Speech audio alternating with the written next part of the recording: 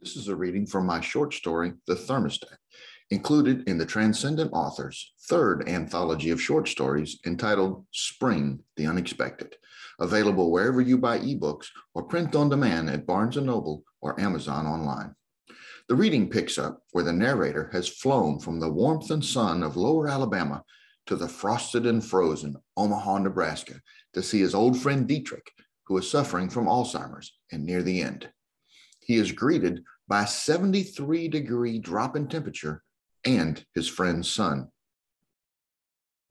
To be honest, it had been years since Dietrich and I had spoken.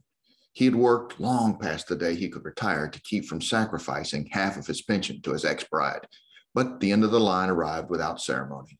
I had attended the farewell party by Zoom. Eventually, the calls slowed down and the world kept turning. Things always happen at the speed of life. The car was still warm from the ride in, but just getting out of the icy wind that cut through wool made it a welcome respite. Nick started the engine as the heater and heated seats came on automatically.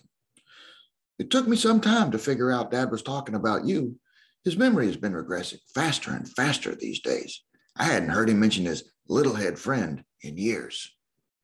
The years were melting away for me, back to when things were simpler and easier. We hadn't spoken in ages. I'd kind of wondered where he was. Physically, I knew he was in Nebraska, but geography was not the only location to define where one was. We knew things were going downhill, but it all changed back in the summer. He got in his Porsche and went for a drive. Nick pulled through the credit card lane to pay for parking and then out into the snowy world beyond. Somewhere around the age of 14, all boys become affected by one of two smells: perfume and oil. It's different for everyone. For some, it's the first smell. For others, it's the most intent. For Diet, it was oil. Cars were his passion. The Porsche in question was his 1989 Model 911 Turbo, manual transmission with Targa top. He saved half of every paycheck from his time in Iraq to get it.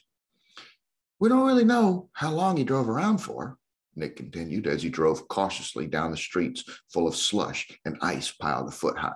There were no lines visible, just the tire tracks of vehicles before blazing the way for us to follow. When he decided it was time to come home, he couldn't remember the way. Instead, he drove for the old house. He hadn't lived there since before we moved to Savannah, but he got out and tried his key in the door.